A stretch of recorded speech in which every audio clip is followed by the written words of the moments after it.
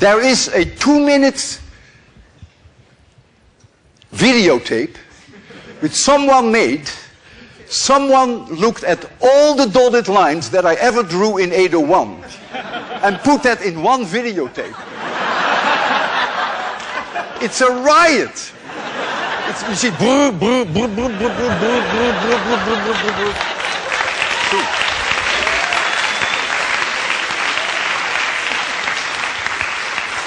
Okay, we have time for a few more questions. Yeah, Anna. Anna, please use the microphone, although I'm so close to you that I can probably understand you. Anna is my Facebook friend. I have an art quiz on Facebook twice a week. And then my Facebook friends who can answer the questions are always mentioned every day that they have the answer right. Anna is at or near the top. She almost always has it right. And she sometimes writes me email and she says, Walter, I've worked 8 hours on this one. I really have to give up. I don't have more time. Go ahead. What is your favorite lecture of all the lectures that you've given? I don't have a favorite one. No, I really don't. I love all the subjects, 801 or 802 or 803. No, I really cannot say I have a favorite. If you ask me my favorite artist, we can talk about that. But we do that on Facebook.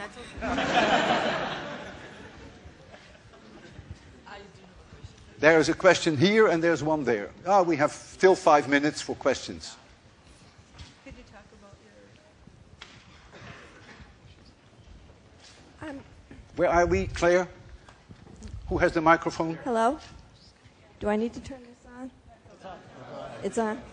I'm wondering how rainbows relate to ray scattering. Do they? And how rainbows what? do rainbows have anything to do with ray scattering, and also why are they round?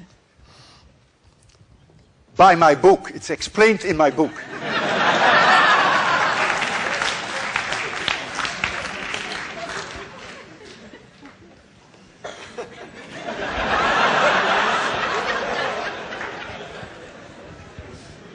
Hi. How do you prepare your lectures? How many time do you take to prepare? It's a very good question. And if I tell you how I prepare them, then my colleagues at MIT are going to hate me. On average, the preparation for one lecture is about 40 to 60 hours. Wow. I dry run the lecture in an empty classroom with everything on the blackboard that I'm going to write on the blackboard, pretending that there is a full class in front of me. But there is no one. As if there is one. I do that 2 weeks before the lecture. In general, the lecture is then a little bit too long, so I have to do some surgery. Then 1 week before the lecture, I dry run again. Then I'm very close to the time. And then 5 a.m. of the morning of the lecture, you can ask my wife, I am at MIT, and I give the same lecture, dry run for an empty classroom at 5:30 in the morning, when the lecture is at 10 and the same lecture is at 11. That's the way I prepare. Don't tell my colleagues, they will hate me.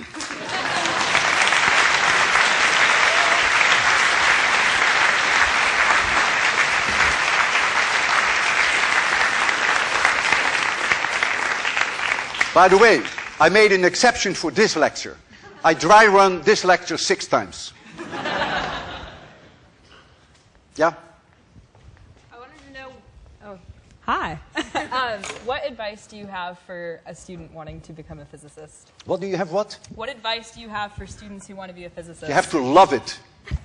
And if you don't love it, don't touch it. And if you hate it, it is because you had a very bad teacher. I make every student, and not only at MIT, but all over the world, I make them love physics. You can read that in my book, you should buy it.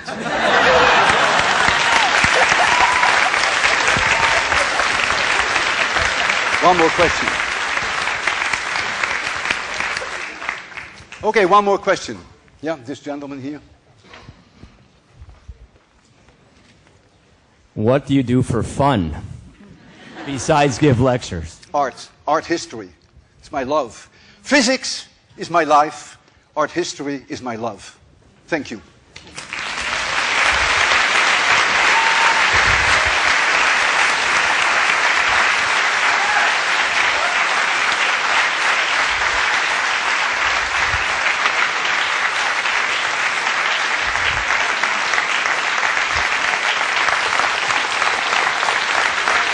So the book signing will start. You can buy books. You can buy books in the hall, and you can come down. Now I have one request. Put in the book a piece of paper and write down with very clear letters to whom I addressed that book. So if it is for your daughter, and her daughter is Emily, you write for Emily. Even though your name may be Peter. I will write in the book for Emily and sign Walter Lewin. If you don't put in a piece of paper, it's going to take so long. A few days ago I had a book signing. And I didn't ask them for a piece of paper. So here comes someone from Turkey to me, and I said, what is your name? And he said, my name is Atachia.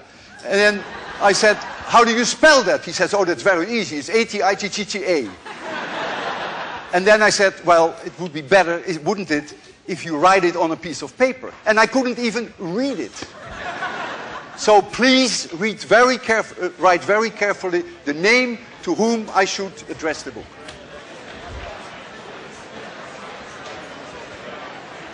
We need a table.